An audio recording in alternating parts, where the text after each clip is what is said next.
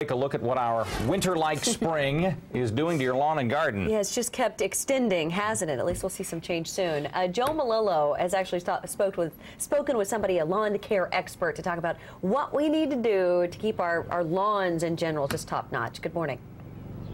Yeah, good morning to you both. You know, April 1st rolled around, and if you're like me, you're starting to think about that lawn care, and I really had no idea what to do, and I'm sure many of us are wondering with this extended spring, I should say extended winter into spring, what do we do now? Where are our lawns at and gardens at now? So I talked to one lawn care professional, Terry Jungles. He's the owner of TLC Total Lawn Care on the near west side. His company focuses on an organic approach to lawn care. He says the homeowners are still in good shape despite the cold weather, which is not what I thought originally. He suggested if you want to start doing something now, it's a good time to put what's called pre-emergent crabgrass control down. Ultimately, believe it or not, the weather has only pushed us back a slight bit.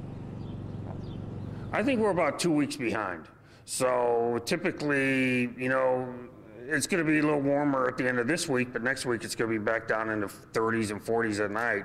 So I still think our soil temperatures will be under 50 degrees by the end of next week, which is typically what we think of as the middle of April to have our crabgrass controls down. So I'd say 2 weeks.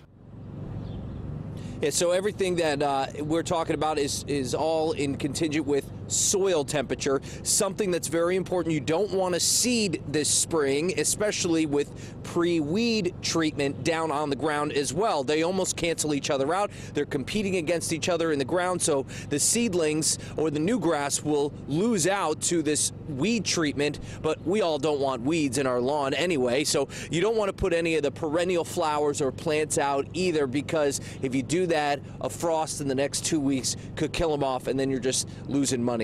And right now, Indiana's soil temperature, the thing that's most important here that we're talking about, 45 degrees. It's definitely 10 to 15 degrees colder than it has been in years past. I mean, I remember last year it was up at 60 to 65 degrees. Terry was telling me when he was putting that preeminent crabgrass treatment down, and that's the most important thing. You put it down before it hits 55 degrees and you should be good, but surprisingly enough, we are not that bad shape, folks. It should turn out, your lawn should turn out all right, and your garden should be good too. Guys? All right, Joe, thanks so much. Another sign of spring, by the way, as race fans look forward